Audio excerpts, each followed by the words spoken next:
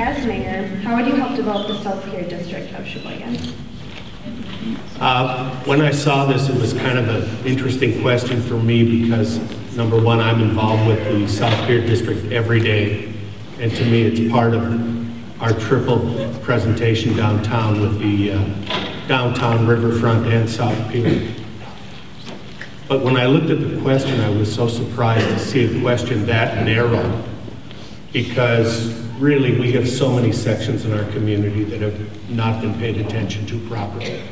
I look at South Pier and I truly feel that when the vision was made to build it and do it, as it was got about 25% of the way done, everybody left it and the city didn't pay any attention to it anymore and it sits there trying to bring itself up.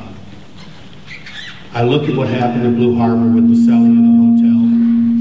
I look at what's happened with other buildings down there.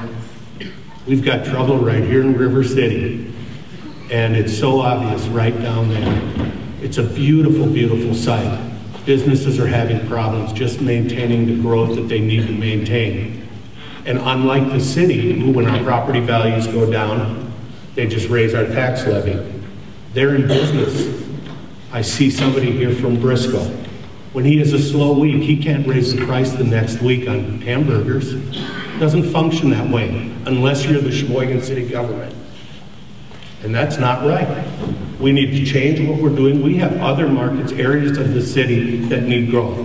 Do we need something down there? Yes. What we need is a privatized company that's going to come in and grow it. Sheboygan has shown we are not developers.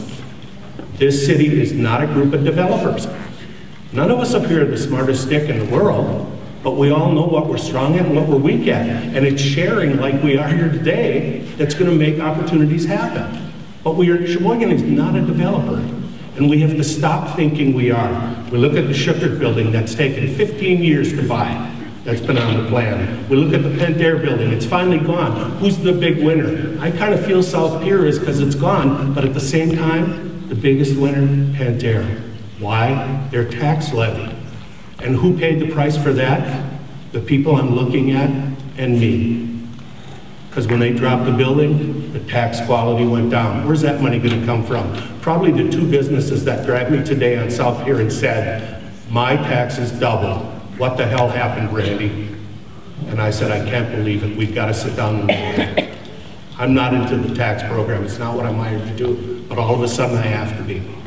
Do we need growth on South Pier? Yes, we do. We need cleanup on Michigan Avenue, cleanup on Indiana Avenue. We need cleanup of neighborhoods. We need a lot.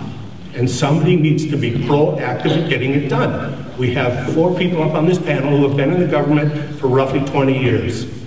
It's time for a change.